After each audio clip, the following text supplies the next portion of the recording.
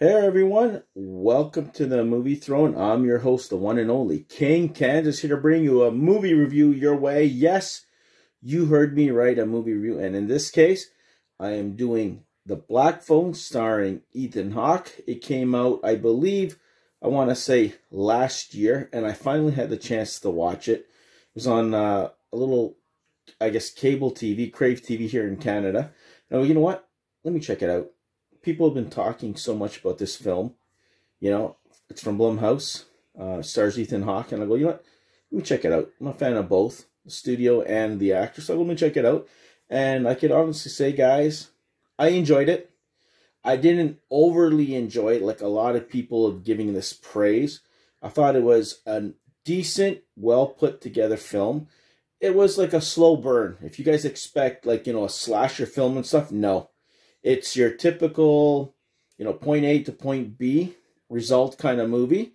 And I think it's only like an hour and 38 minutes, but it felt like a long hour and 38 minutes in my personal opinion. I know you guys might like that, but I kind of saw everything coming up. And, you know, the trailers is a little bit misleading, you know, with the floating kid and all that shit. So spoiler alert, guys, it's going to be spoiler filled. You know, you kind of like get to know these two little kids who kind of seem like they're coming from an abusive house. The little girl has some sort of like sightseeing powers, like she can see the outcome. She's like a kind of like a psychic, and her mother might have had something to do with it. And their father was an alcoholic, abusive towards them. And you know, it starts off with the kid being taken by somebody driving a black van, which is Ethan Hawke. It's not a surprise. And one by one, this slowly disappears until one of the two kids who's getting abused gets kidnapped, and he's trying to figure out a way to escape. And that's when, you know, the black phone's on the wall, and, you know, the captor, Ethan Hawke, says it doesn't work, but yet all the victims are calling, giving him ideas of how to escape. And eventually he gets enough courage that he ends up doing so.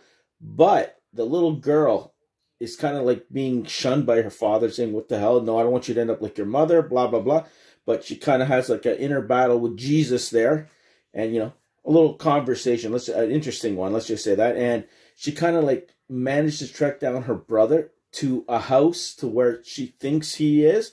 And little do we know, Ethan Hawke had two houses, and one of them his brother was staying at. He would keep one place where all the victims were, and then he would bury him in another. And then, you know, the little girl managed to lead them there and ends up saving him unintentionally or indirectly, because he's across the damn other street, and holy shit, some of the stuff he had to do. And it leaves it pretty much solved. Like, you know, I don't think there's going to be anything, a sequel, unless someone else picks up the mantle or the kid himself. But yeah, man, it was well put together. I enjoyed it. I highly recommend you guys checking it out, you know. But if you don't see it, it's not going to be the end of the world.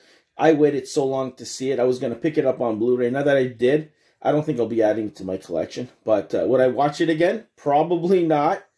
But it's worth the watch. If you decide to waste, you know, or spend an hour and 40 minutes of your time, you can go ahead and do so. But yeah, like I'm not going to strongly recommend it, but check it out. If you're an Ethan Hawke fan, go check it out for yourselves. But it's not as big as what I was led to believe it in the trailer, that, you know, supernatural powers and all that shit. Not even close. It's just a kid seeing shit, basically, you know, like images and these victims talking to him to kind of like guide him through whatever. And I don't know if he has powers or not.